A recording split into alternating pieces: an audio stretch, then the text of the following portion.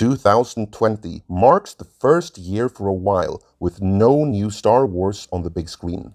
Instead, it marks the big screen return of another major sci-fi property, namely Dune.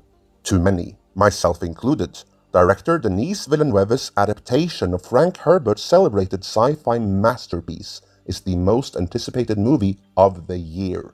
But many are also nervous, because will Dune do its source material justice, or will it too pull a Rise of Skywalker and turn out a bloated mess?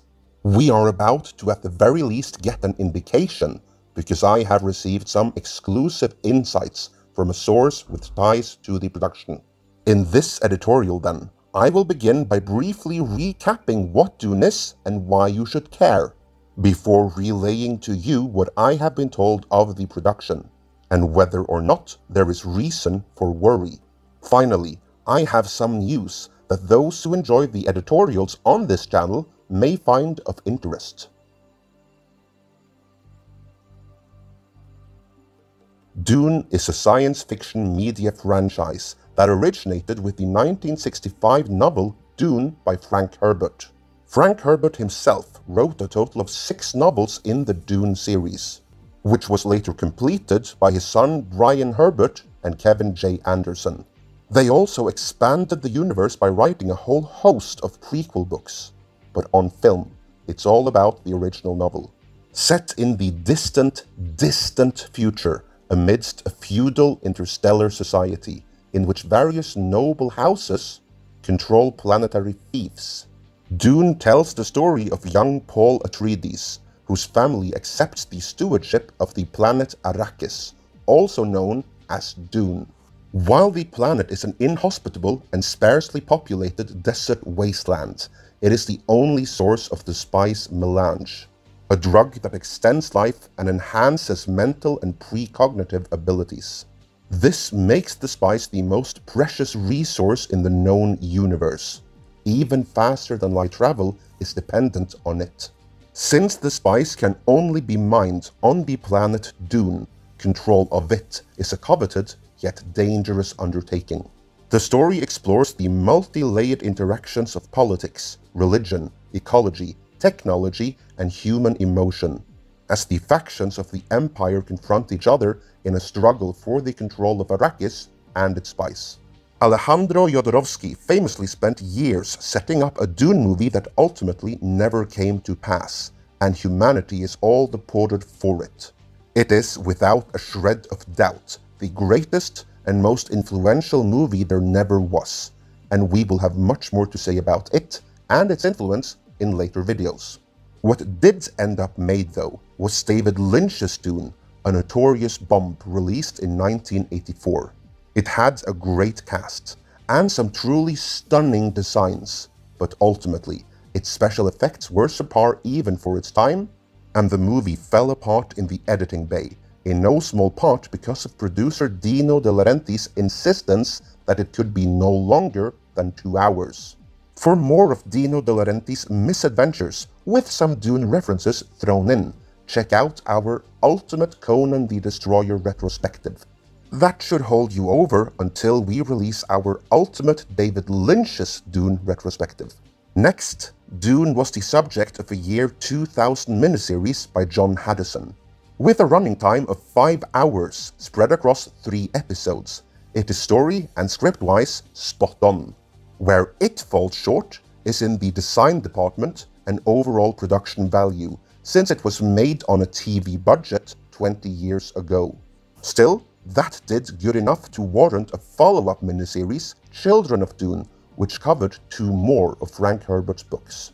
This then brings us up to today and Denis Villeneuve's Dune. Filmmaker Denis Villeneuve was already acclaimed for his earlier movies like Sicaro and Prisoners, when he took the sci-fi audience by storm with Arrival, and then with Blade Runner 2049.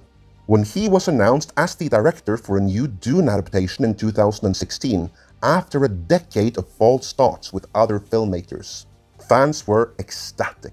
He seemed like the perfect choice. Later, he was also announced to direct the premiere episode of the HBO Max spin-off series Dune, The Sisterhood. So the powers that be at Warner seem to be going all in. For the movie, Villeneuve has assembled a cast which is nothing short of epic, featuring, among others, Stellan Skarsgård as Baron Vladimir Harkonnen, or Harkonnen, because that name is Finnish, Oscar Isaac as Duke Leto Atreides, Thanos himself, Josh Brolin as Gurney Halleck, Dave Bautista as the Beast Rabban, Jason Momoa as Duncan Idaho, Javier Bardem as Stilgar, Rebecca Ferguson as Lady Jessica, Timothée Chalamet as Paul Atreides, and Zendaya as Chani or Janie. The movie looks set to be epic, and it comes with an epic price tag. What is more, Denis Villeneuve has made it clear he sees the first novel adapted as a two-parter, of which only part 1 has so far been filmed. If there is to be a part 2, part 1 kind of has to deliver, and for that to happen, it has to be good. So, what is the word from behind the scenes? Are there any rumors that should give cause for concern?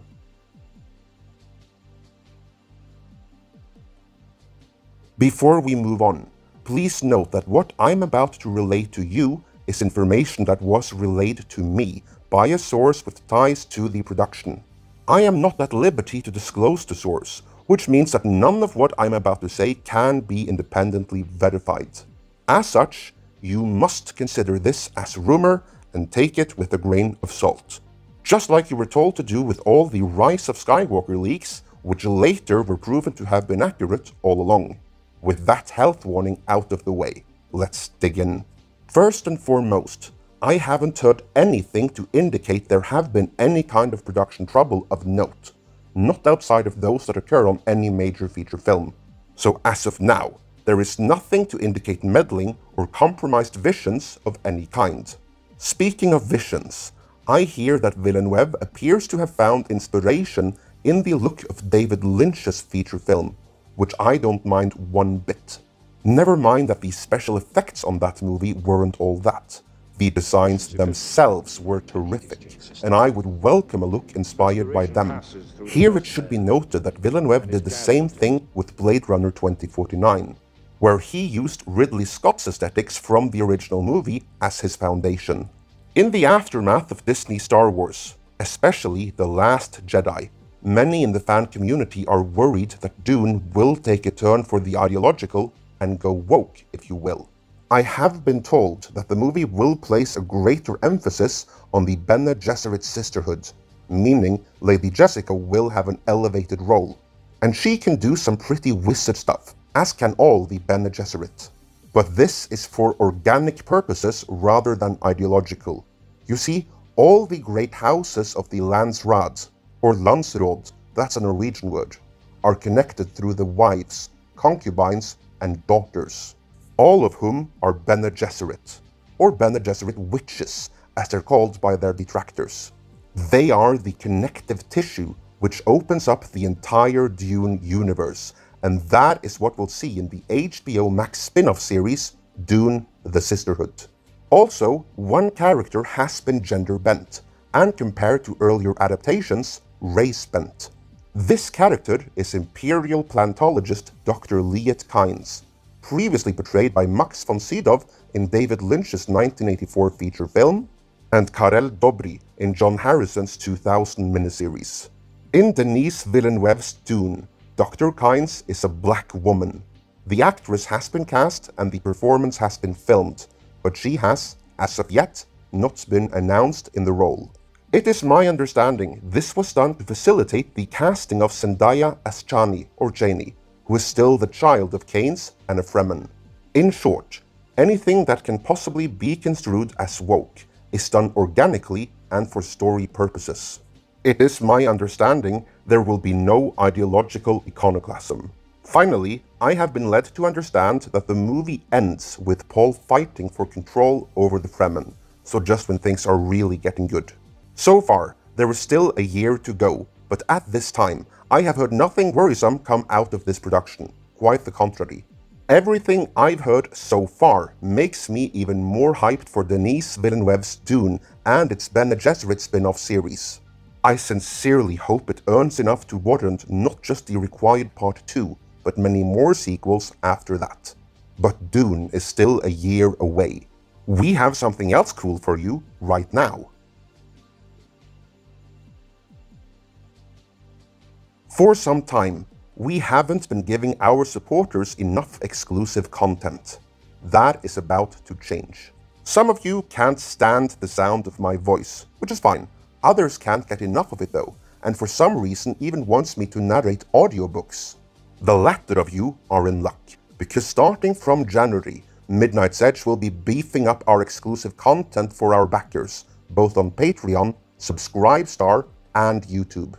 Everyone who pledges $10 per month will be treated to the monthly Beyond the Edge podcast, in which me and the others will detail the history and ups and downs of running a YouTube channel. While everyone who pledges $15 per month will be treated to me narrating the myths and legends of Thor, Odin, Loki, and the other gods of actual Norse mythology. I'll also add some of my own commentary with thoughts and interpretations along the way, and that should be a treat for those of you who follow the work of Graham Hancock. There are other rewards too, so don't wait. Check out the links in the description, sign up right now, and you'll be learning of both Norse mythology and the behind-the-scenes drama of this channel in no time. And in any case, be sure to let me know how excited you are for Dune in the comments.